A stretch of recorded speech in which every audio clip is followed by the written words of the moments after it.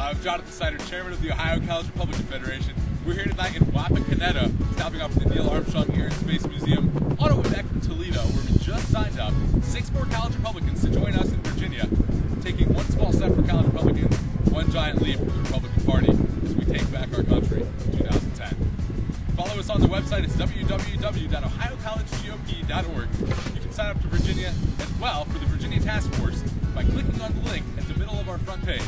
And then you can also follow us on Twitter, twitter.com/OhioCRs. We'll be down in Cincinnati and back up in Dayton tomorrow and on the road the rest of the week, signing up more CRs for Virginia. We'll see you then. One small step for Bob McDonnell, one giant leap for the Republican